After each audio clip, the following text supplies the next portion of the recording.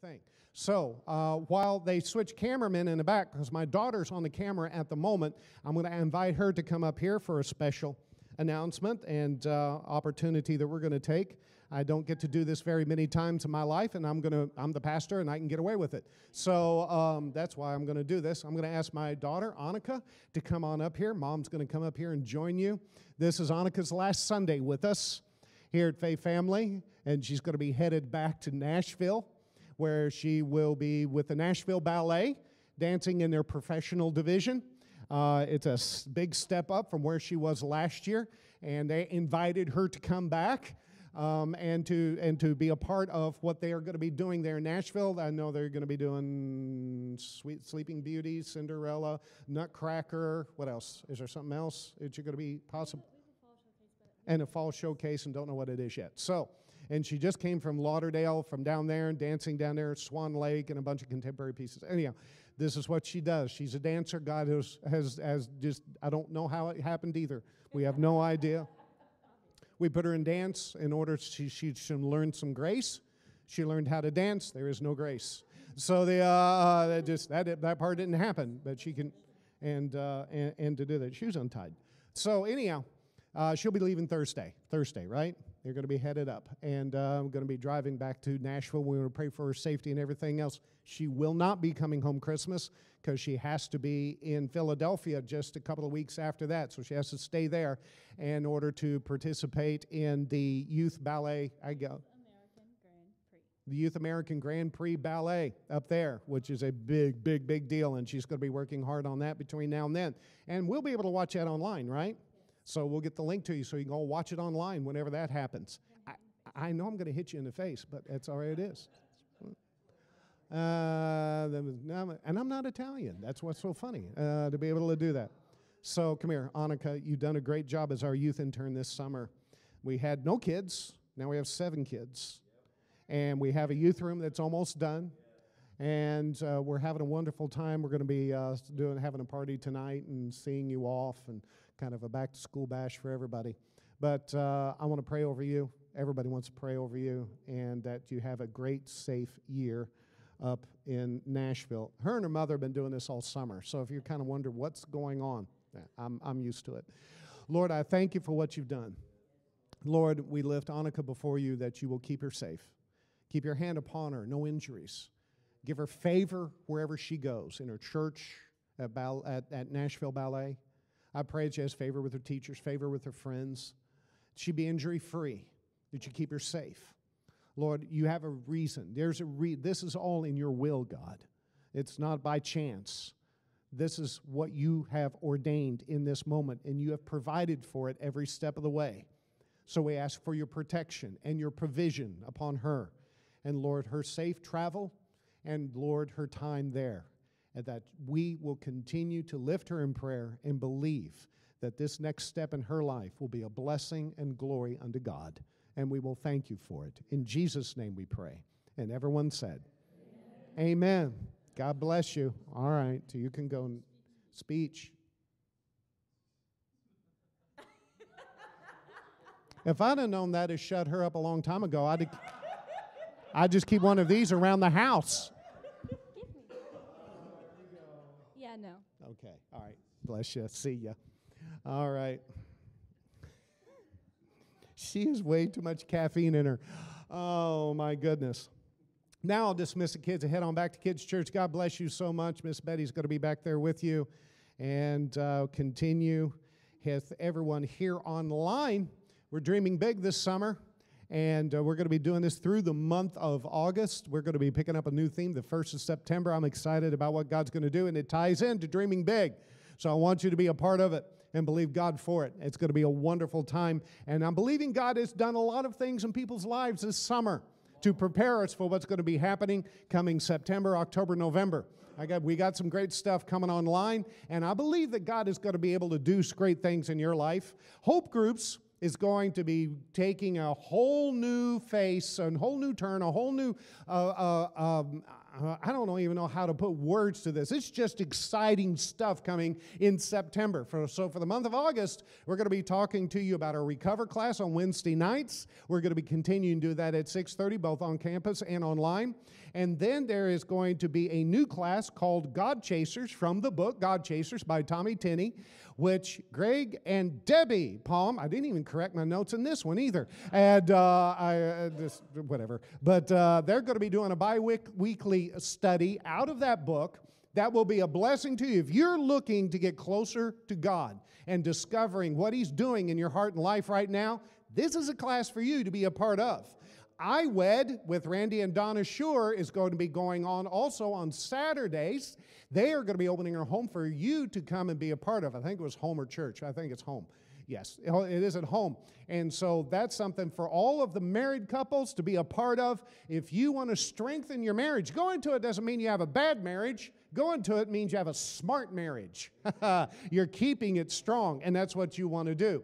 Men's breakfast will continue on the third Saturdays of each month. The River on the third Fridays of each month. Young adults with Eric and Nicole Nelson is also going to become starting bi-weekly, doing Bible studies and fellowship together.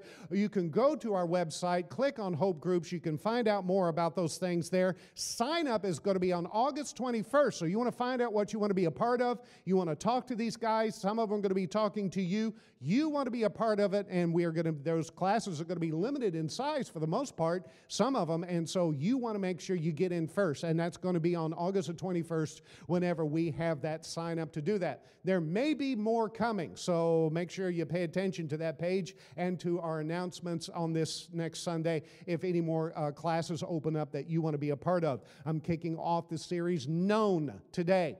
And it was a really powerful time that we had together at the end of the service just a little while ago at the end of that message. And I'm praying that it's going to be the same for you here this morning.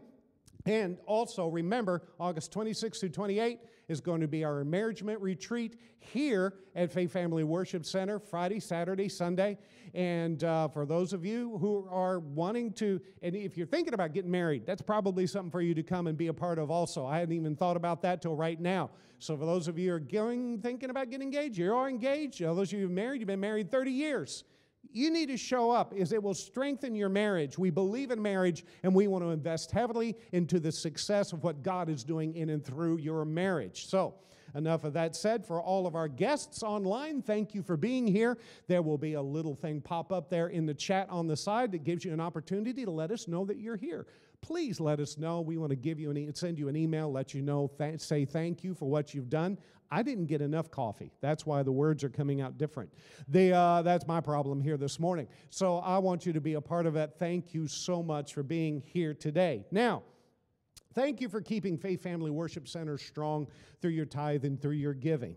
It has made all the difference in the world, in our future. And even though that we're in a not recession right now, I don't get it either. I see this stuff online and I'm going, what? We're not in a recession. We are in a recession, listen. When I've learned this a long time ago, when I listen to economists, they're like Chicken Little. Their sky is always falling. They're like, yeah, things are great right now, but wait 6 months. All the rest of this. Here's what I know. God is in charge of my economy. God is in charge of our economy. He's our provider, not the government, not big business, everything that we have comes from God. And we put our faith in Him and keep our faith in Him. He takes care of us even through the toughest of times. So whether you give online at ffwc.us or give via Cash App, or whether you give here in the auditorium back at the kiosk, thank you for your giving as you continue to give. Now, I've talked about Spirit-filled giving all this summer. And for a lot of people, people think giving has many faces to it. There's what God says. There's what the church says. And then there's the guy on YouTube or Google or whatever platform you go to who says something. And I've noticed that nobody agrees with anybody. Everybody's got a different opinion and all the rest of it. Here's what I know, and it comes out of a thing called a Bible. We'll talk about that in a minute. 1 Corinthians chapter 13, verse number 3. If I gave everything I had to the poor and even sacrificed my body, I could boast about it. But if I didn't love others, I would have gained nothing. And so here's the thing about Spirit-filled giving, about giving in an offering, about giving your time, whatever it is. Generosity is rooted in love. Generosity is rooted in love.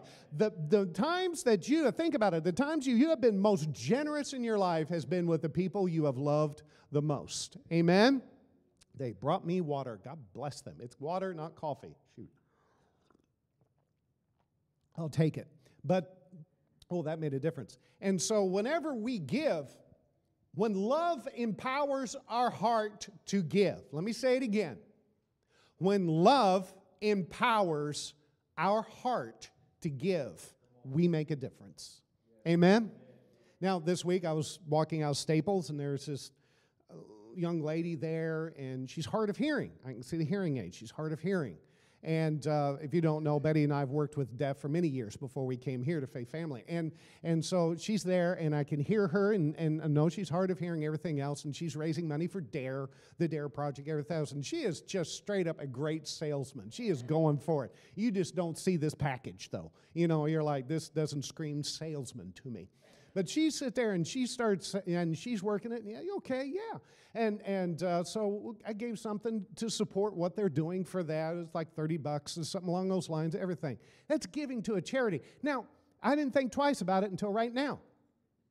But I remember gifts that I have given to people that mattered to me, and it mattered to them. That God inspired me to give that has changed lives. Churches that have been built in countries I'll never visit. Lives that have been changed in homes and places that are dedicated to releasing people from addiction and from life-controlling problems. All of these things we know, and I know for you, giving is a big deal, but when you do it in love, it changes you. Giving changes you. Yeah, we give, and we want to give to see our kids grow in the grace and knowledge of Jesus Christ. Somebody say amen. We want our youth to grow up and not be weird. Somebody say amen. Sometimes we're okay with that, sometimes not. But what we try. We want marriages to make it, amen. We want families to make it, amen. We want people to know Jesus.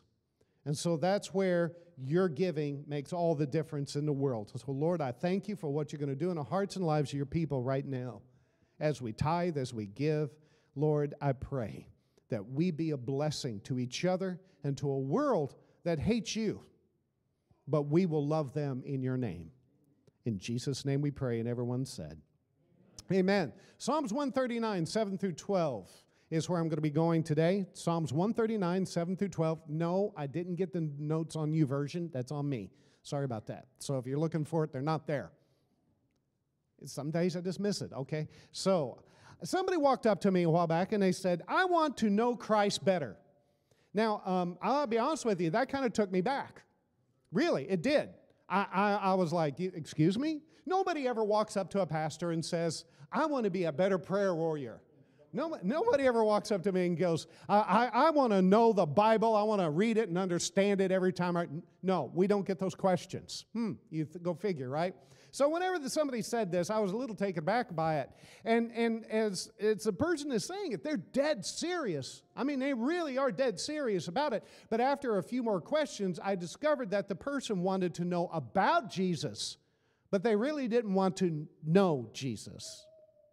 And what I find oftentimes is that whenever we allow ourselves to get out of sorts with Jesus, we want to know more about him, but we really don't want to know him. We don't want to get that relationship with him that makes all the difference in the world. During their years with Jesus, the disciples tried to understand him and his actions but they were doing it from their point of view. They were Jewish, traditional, legalistic, and they were a bit arrogant, to be honest with you. And they knew a lot about Jesus, but they struggled to understand him. And even whenever he was telling them things and showing them his greatest acts of love, the light bulb was not going on. A couple of weeks ago, I made this statement. There's a big difference between American Christianity and biblical Christianity. They're not the same thing.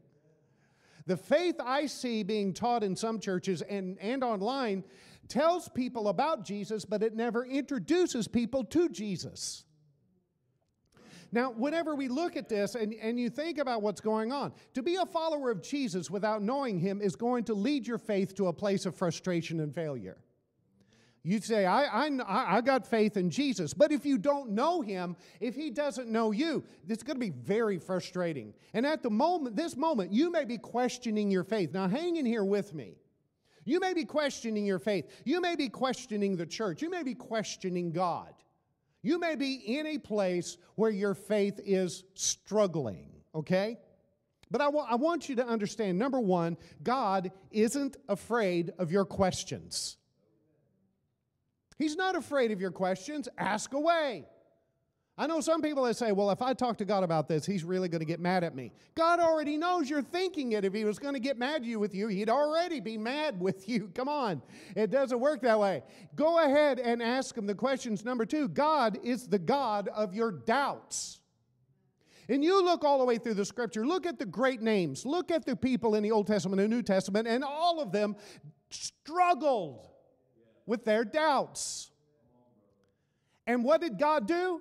He reached down from heaven and go, bam, hit them on top of the head? No, He did not do that. He was their God through their doubts. He took them on a journey that strengthened their faith because they were willing to let Him lead. Some people call this the deconstruction of faith. If you're new to that term, so a lot of people says, oh, people are deconstructing their faith. People have been deconstructing faith for a long, long time. What is it? Deconstruction of faith is you take your faith, you tear it down to its core, and you put it back together the way that you believe God wants you to put it back together. Now, Moses had his faith deconstructed. It spent 40 years out in a wilderness for God to rebuild his faith to a place where he could lead the nation, the Jews, out of Egypt. Paul had to have his faith deconstructed. It was all legalistic and Old Testament and a whole bunch of rules and laws and stuff like that. And God got a hold of him on a road to Damascus and changed everything and rebuilt his faith so that he could lead the church into all the world. Now, there's a warning that comes with all of this. It's a warning from your pastor, so you just understand. I want you to remember this right here. Everybody listen online, listen carefully. If you are struggling with your faith, there is someone who would like to offer you a cheaper, more accommodating version. There's somebody out there who's trying to offer you a cheap faith. It's easy. Doesn't cost you anything. And you'll still go to heaven. We're going to deal with that here in a minute. If you're going through a time whenever your faith is being tested and you are in a wilderness and you're asking tough questions, let me know. First of all, let me let you know you're normal. Amen. Somebody say amen. Yeah, a lot of normal people in the room. We've all been there. Some of us are there.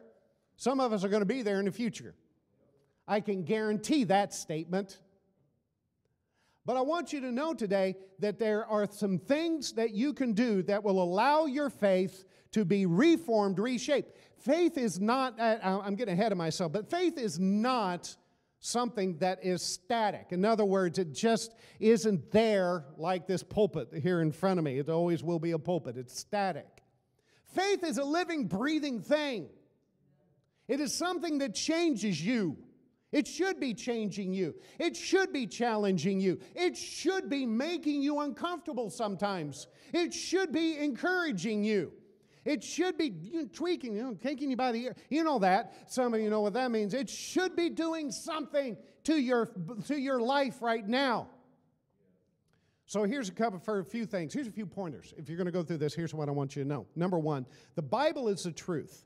This is a Bible for some of you.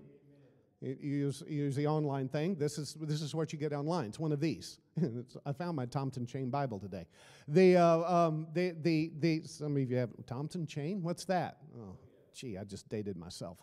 But anyhow, sorry about that. If you're seeking to know Jesus, read his book.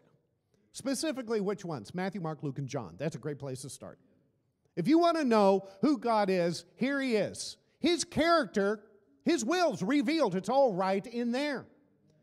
Now, to all the haters out there who want to throw some shade on the Bible, if you believe that God is the creator of life, If you believe that Jesus is the Son of God, if you believe there is a heaven, if you believe that there is salvation by grace through faith in Jesus, then I want you to know that God, that He can keep His book just exactly the way He wrote it.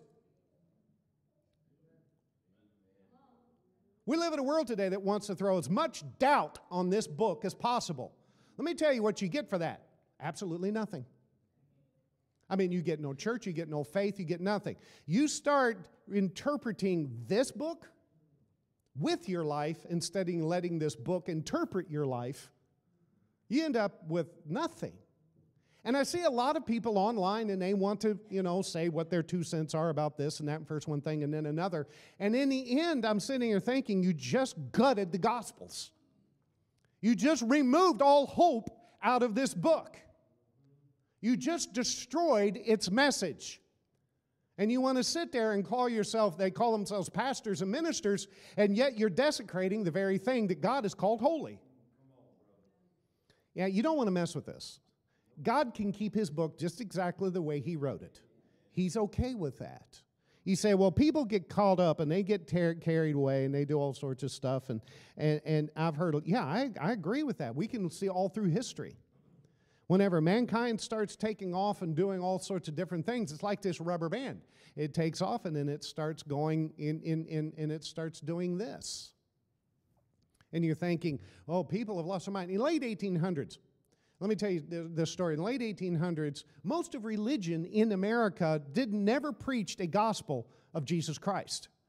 They didn't preach a salvation message. Salvation by grace through faith was hardly ever heard of. Instead, what was being preached from pulpits is that God has blessed mankind with such intelligence that we are going to turn our world into a beautiful utopia. It's called modernism in those days. And God has blessed us with the ability to bring world peace. And we are going to eliminate all diseases. And we're going to eliminate poverty. And we're going to, anybody here recognize any of these messages going on? And the church was just bought into it, hook, line, and sinker, and it was just taking off and interpreting the Bible in some of the weird, dumbest stuff you ever got. Like, how did you get that far off base? And all the rest of it. And then something happened. And that's what happens whenever you start getting away from the Word of God. You can stretch that rubber band out as far as you want to, but eventually it's going to snap back. God will always return to His Word. You can argue with it all you want to, you're still going back. Now, what happened was in the early turn of the century, there was this thing that happened in Topeka, Kansas, wasn't it? In Topeka, Kansas in 1901, there was a bunch of people in this kind of a Bible study thing, and they were reading the book of Acts, and they said, well, they prayed and spoke in tongues. I guess we should do the same thing. And they started praying, and next thing you know, they're all speaking in tongues, and a revival broke out in the land that swept the world, and all of a sudden, there was this message, this brand new message that was being preached in pulpits all across America and all over the world. What was that message? Jesus saves. God had returned back to the original message that Jesus is the way, the truth, and the life, and the only way to get to God. And that our future is not dependent upon our intelligence. Our future is dependent upon our faith in knowing Him and Him knowing us. The goal is to know what you believe and to do so with passion and with vision. The goal isn't to create your own religion. That's what a lot of people are doing today. They kind of get these kind of get their own imagine a monogram right there with my name on it. But they like to build a faith like this. Okay, I'm going to put this in here. I'm going to put a little of that in there. I'm going to do this. I'm going to do that. Okay, there's my religion. Here's my faith. This is what I'm going to do. I don't have to go to church. I don't have to do this. I don't really need to pray. I don't have to do this. Everything works fine. And there they are. And this is their religion. And this is what they're going to live by. This is what I want. This is what I'm going to do. And this is what they think is going to happen, that whenever they get to heaven and they stand before God, and everyone stands before God on their day of judgment, they will hand this to God and say, I remain faithful to this. And God will take it and look at it and go, well, that's nice, but I think I'll judge you with this instead. Because the Bible says that our lives will be held accountable to this, not what we make up. So our faith has to line up with God's Word. If you're going to allow your faith to change, see what the Bible says about it. And the third thing is, the point of all of this is to discover it. Now, if I had a name for it, I'd have a name for it. All I can tell you is that you know it when you got it. Hello? And you want it. You want it. And the best way I can describe it is it's the hunger to know Christ so well you genuinely experience a life-changing relationship with Him because of it. Amen. You want to be so close to Him, He changes your heart and your life. And we know it when we got it. Hello? Amen? Amen. And you know what else? We know it when we don't have it. This is what the prophets and the patriarchs experienced. This is what the disciples in the early church experienced. And it's a promise to you and to me today. This is what hope groups and ministries are for. People are turning to YouTube and social media now more and more often for their theology. And these are great platforms to teach from, but who are you listening to? I have to challenge you that. Who are you listening to? Well, this guy is a pastor, and this is what he said. Where did he get the title pastor at? People say, I'm a reverend. Where'd you get that from? Out of the back of a magazine. I paid $20 and I sent it off and they sent me back an ordination certificate. And now I'm a reverend. And let me tell you, to the guy who spent 4 years in Bible college and has a degree in Bible and theology and spent 3 years in apprenticeship in order to get ordained, you're not a reverend. That's probably a little personal for me, but never mind. Anyhow, if you're struggling in your faith, work with people that you trust to tell you the truth in love. Ephesians 4:15. Work with people who you trust to tell you the truth in love. And if you see something online and you question it, call them. Is this true or not? We're not here to make it easy for you.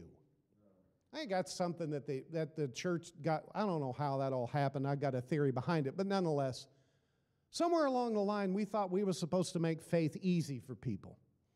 I read the Bible, and it was never easy. It wasn't even easy for Jesus. Think about it. But it is possible. With God, all things are possible. We're here to help you know Him better. But that isn't just going to happen on a Sunday morning with a casual acquaintance of greeting people as you come and go. But as you get into deep relationships with people who are around you, who will encourage you, who will be there for you, who will pray there with you, who will be there to encourage you. Don't go through life alone.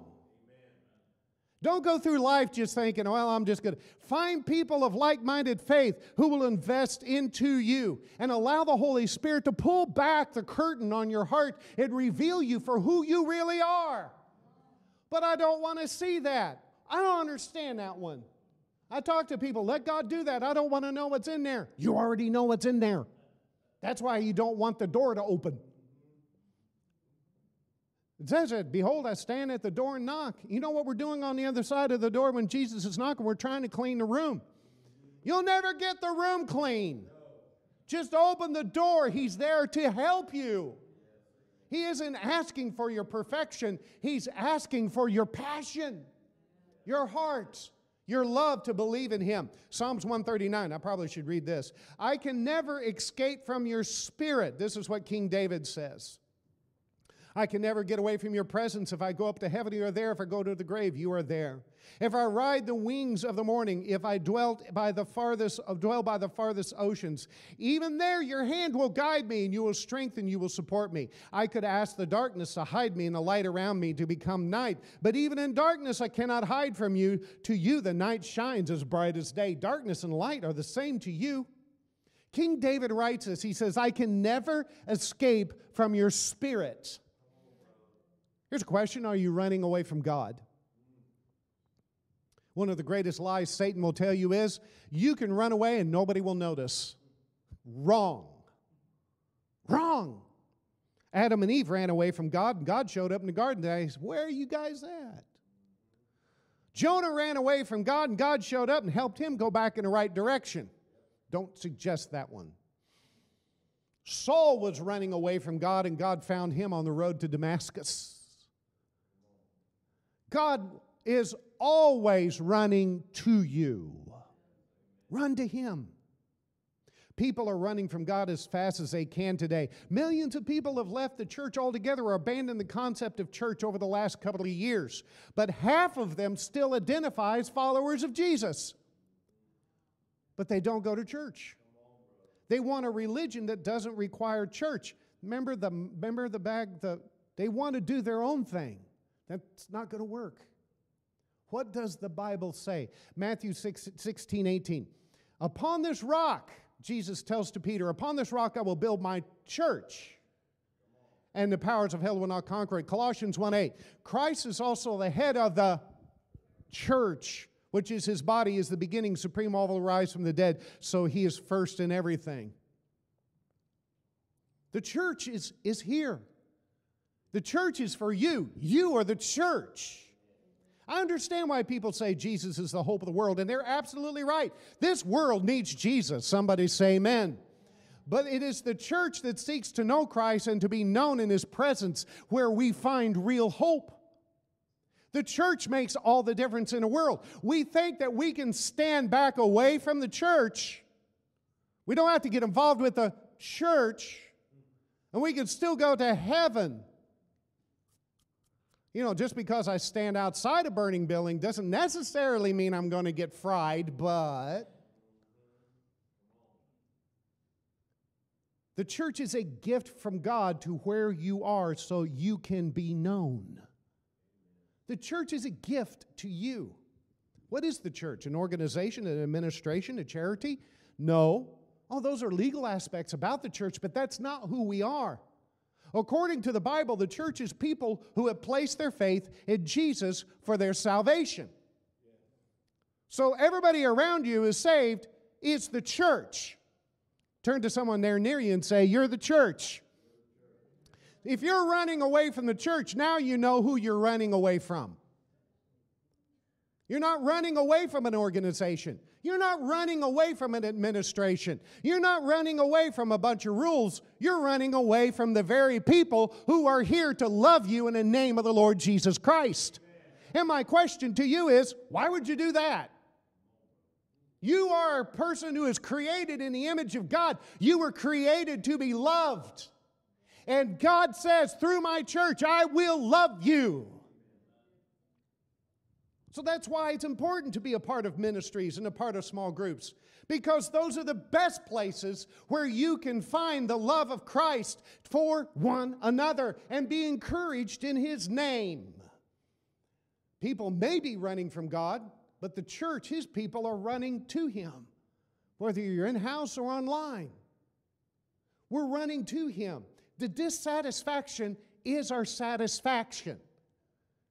I know this will be a revelation for some of you, because you think church ought to be perfect. No. We go out of our way to make sure we're not. We just go ahead and live up to our name and get it over with. It's a lot easier that way. We're not here to be perfect. We're here to grow. We're here to be dissatisfied in the moment so that our faith will grow and take us on a journey to the next place that He has in store for us. And I want you to go on that journey. I want God to know you and for you to know God so well that He's taking you to the next place in your heart, in your life, in your faith, in your calling, in your future, in your ministry, in your family, in your whatever. He wants you to grow in those things.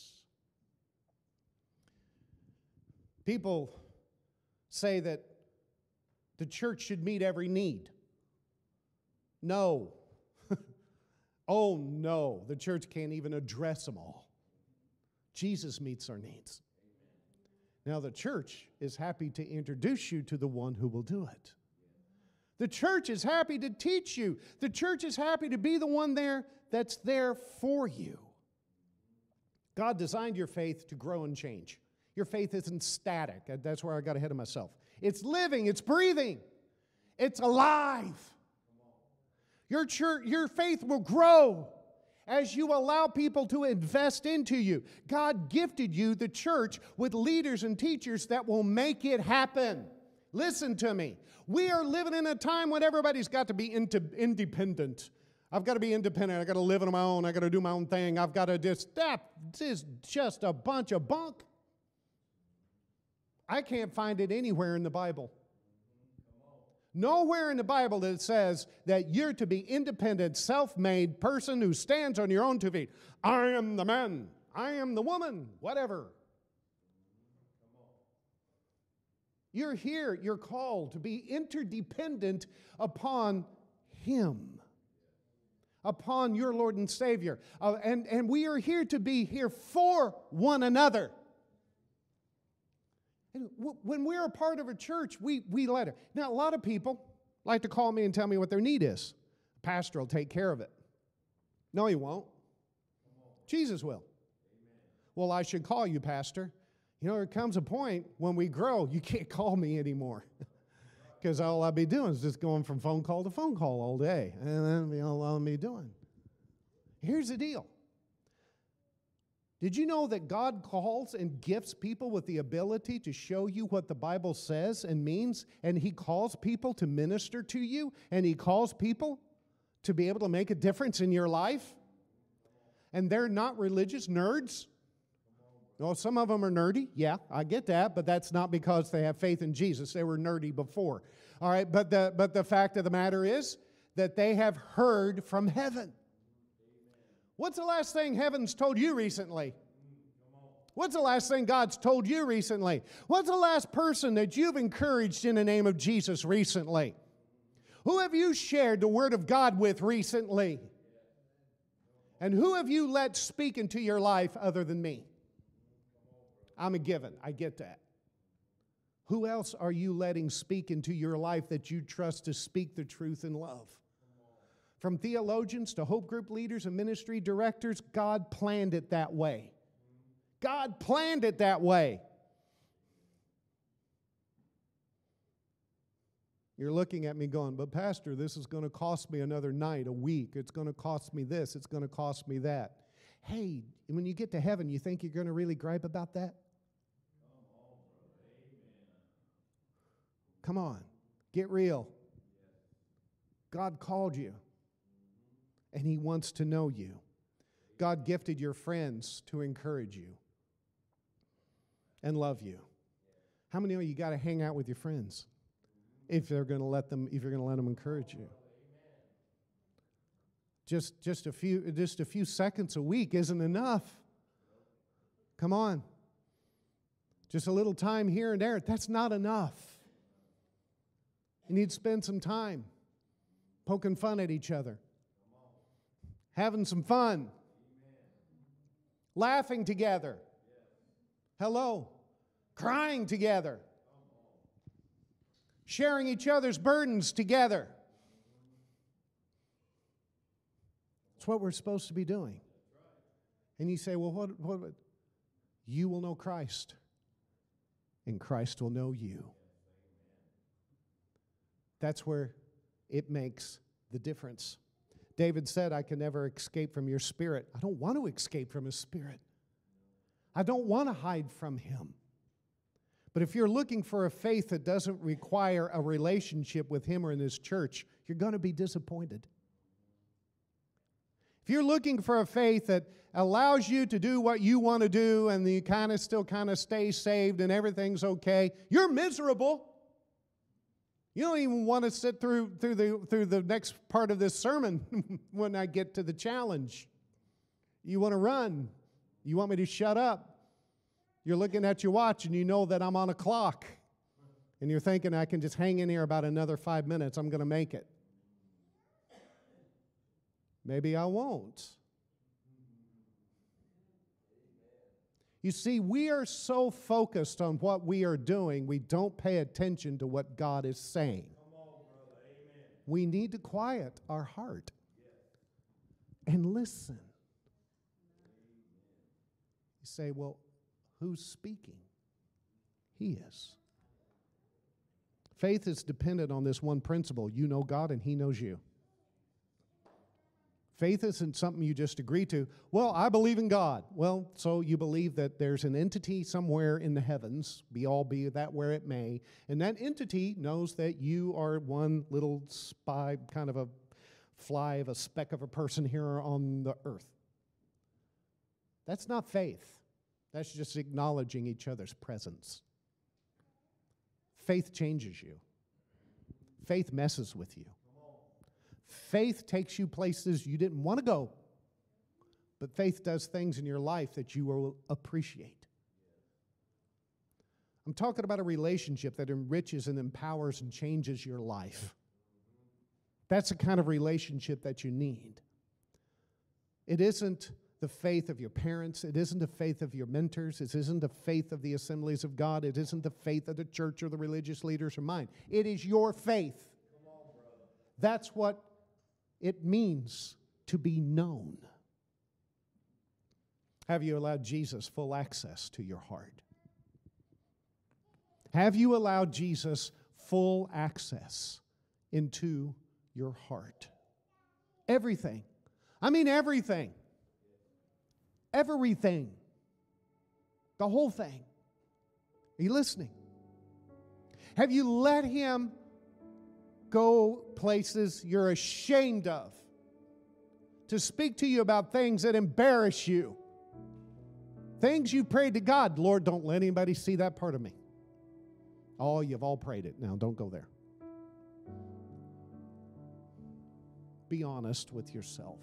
If you want God to know you, you want to know God. Don't try to base your relationship on a lie. He already knows everything. God is all-knowing. He already knows. And He still loves you.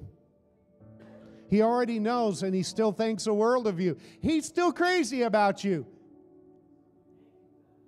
Just go ahead and say, God, here I am, just as I am, without one excuse. Don't lie to yourself to avoid the responsibility. Don't dodge the question in order to justify your faith that's right over there. Is Jesus real to you? If the answer is yes, He's changing your life. If your life isn't changing, your answer is no. He's not real. You're paying lip service, but you need to take that next step and say, I need to stop. Stand with me, if you would, across the auditorium. Those of you there with me, let me pray with you. As heads are bowed and eyes are closed, I ask, how many of you here today would say, I need to let Jesus in and be real? No more playing. No more faking it. No more making my faith comfortable and accommodating and nice and clean. I want a real relationship with my Lord and Savior Jesus Christ that changes me. I really want that. It isn't about joining a church. You're not joining a church. It isn't about joining a religion. You're not joining a religion. It's about a relationship with Him, and that relationship is what changes your life. And I want Him to be real. How many of you here by upraised hand, as heads are still bowed, eyes are still closed, who say, yes, Pastor, pray for me? I want Jesus to be real. Thank you. God bless you. If you're online, thumbs up or some hearts. I want to pray for you too. Jesus needs to be real. I want to know Him, but I've got to stop playing the game. And I need my life to be real with Him. I want to know Him, and I want Him to know me. Who else here today say, yes, Pastor, that's me? Thank you, Jesus. Father, I pray for everyone who raised their hands here, for those of here online. I pray that you will pour out your Spirit upon them. In the name of the Lord, I pray that you will do a work within them. Change their heart.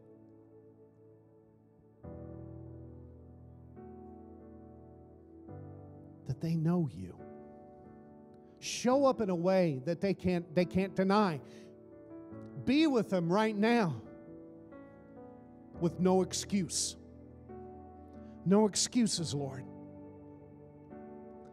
We just set it all aside. We're not, what is it you want from me, Lord? I must draw closer to you. I want you to get closer to me. And if that's your prayer, pray it. I want to get closer to you, Lord. Help me to be able to do just that. Help me to find the right ministry, the right hope group. Help me to be able to find the right time, the right place. Help me to be able to do that. I know hell will fight me and give me every excuse in the world not to do any of this, but I must be a part of your church.